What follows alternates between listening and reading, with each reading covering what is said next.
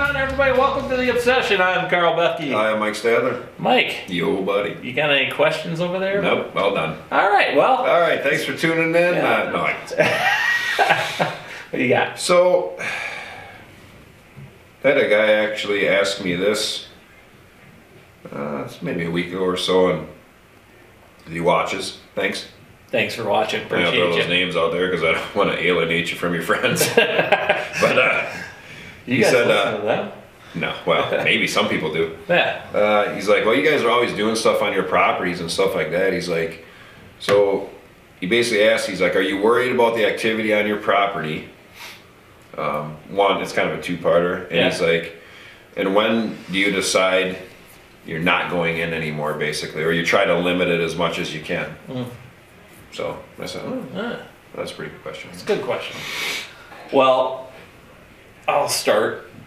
My view on my property.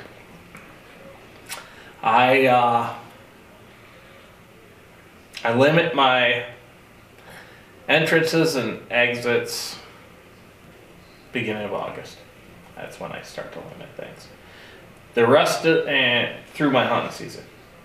The rest of the year, we can go on there every day, I don't care. Yeah. See, I knew you were going to say that because it's the same thing I said. It doesn't matter to me. That's when the wife can get on, walk around, do her thing, go, whatever. You want to go camping? Take kids want to go camping, do your thing, whatever. That's what it's for. Yeah, because like, you know, here, for instance, you know, we're doing trees again. So, you know, we're going to be planting trees here over the next several weeks. You know, and I'm going to be in and out watering trees for 4 months. Oh, yeah. You know, now come August, they got to make it. Oh, yeah. On their own. I'm out. Yep. I'm going to be out of there, you know. So I'm the same way. August, I'm out. I tell the wife, don't even think about it in August, you know, and at that point, you know, we're running cameras. Cameras are up. Cameras up and running, and you check them when you can check them. Yep. So it's, the activity is there. Like Karl said, I don't care right now. We're running around and they're all over the place. It doesn't matter to me. I'll go right through the bedding area. I don't care. Yeah, I'll go right in there. I'll go in there right now. Yep. What are you doing? We probably will after we get done doing the podcast. That is correct. So I don't worry about it now.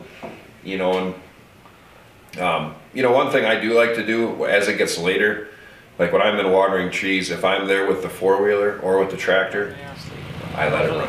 I always let it run. And there's been times I've been in the property during season on the wheeler. I let it run.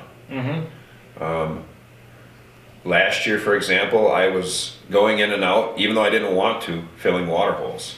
Yeah, I remember. Well, we had it dry. It was dry. And I didn't want to be in there, but I had to have the water. Yeah, the 4-wheeler was a conditioned sound. Yeah. In my mind, because they heard it a lot, and it didn't shut off. So they know exactly where you're at, what it's doing, and when you go away. When it shuts off and it gets quiet, so when deer get nervous. Yeah. Well, here's a quick example.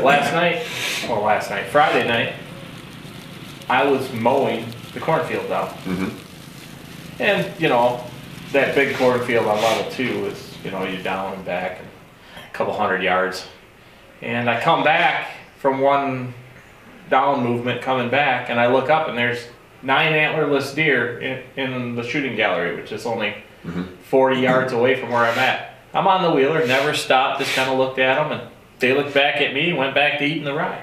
Yeah. And they stayed there the entire time I was mowing that. Like, I'm talking over an hour.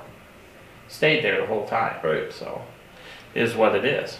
They don't, this time of year, connect the wheeler with a hunter. You know.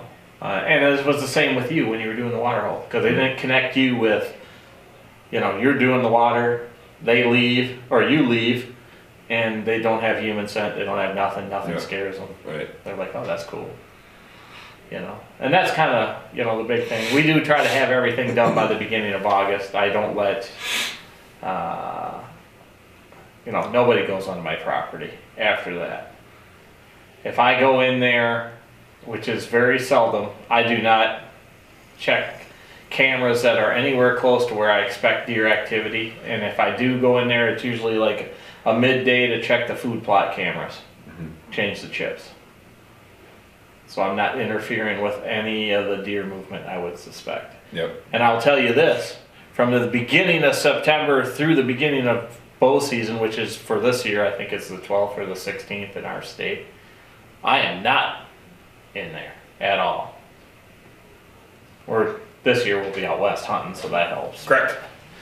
Yes. Yeah, I run cell cams here because they work, so I don't go in there at all unless I have to. We already know what's going on for the most part. You know, Karl's the same thing as the stands that we're going to go hunt at his place.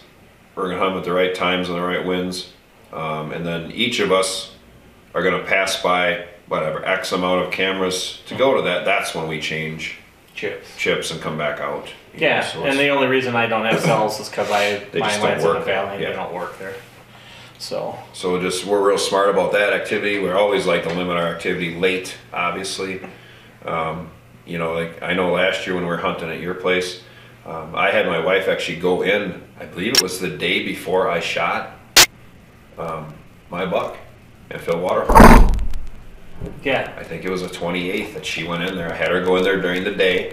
Yeah, because we were down at my place. Yeah, and fill the water holes for me. Yep. And I killed the buck the next morning out there. So it's, if you're smart enough about it, you can do it. You know, but yeah, try to limit August 1, get out. Yeah, just try to stay off any of the hunting areas. Let it settle down and, you know, and then just be careful on your entrances and exits. Yeah, well, I think we've really found that that 3 to 4 week time period for, because that's the time of year the bucks are moving into the properties. If you just let them be, they get in there, they get comfortable, they know the property, you're going to have more bucks to hunt, I think. So we appreciate you listening. We appreciate the question. Hopefully that answered your question. If you get a chance, you can listen to us on Amazon, Apple, iHeart, Spotify, Google, RSS.com. For the podcast, if you want to watch us, you can hit us right here on YouTube. YouTube, baby. Right on. Subscribe to Rush Outdoors here in the lower right hand corner. Just hit the Reaper. We appreciate each of you. See ya.